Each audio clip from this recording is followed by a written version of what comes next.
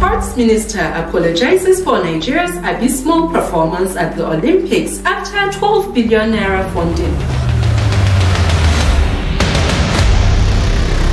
This is Boss Naija, bringing you all you need to know at this time about intriguing trends, Nigeria and the 2024 Olympics, what you know and what more you need to know.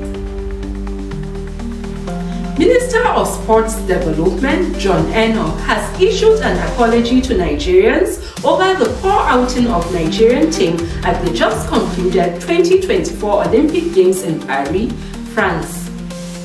President Bola Tinubu had approved 12 billion naira for the country's outing at the Olympics and the Paralympics.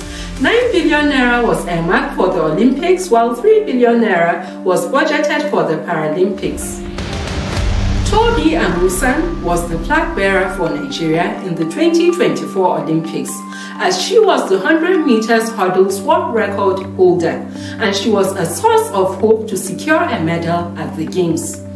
Nigeria participated in several sports including badminton, basketball, boxing, canoeing, cycling, football, swimming, table tennis, taekwondo, weightlifting, and wrestling. 2024 is the 8th time in Olympic history that Nigeria returns home without a single medal. Nigeria has won 27 medals in total since it started participating in the Games in 1952. 2024 is not the only year Nigeria has failed to secure a medal.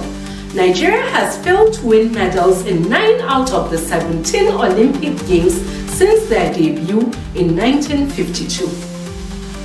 So, the years Nigeria has secured medals include 1964, 1972, 1984, 1992, 1996, 2004, 2008, 2012, 2016, and 2020.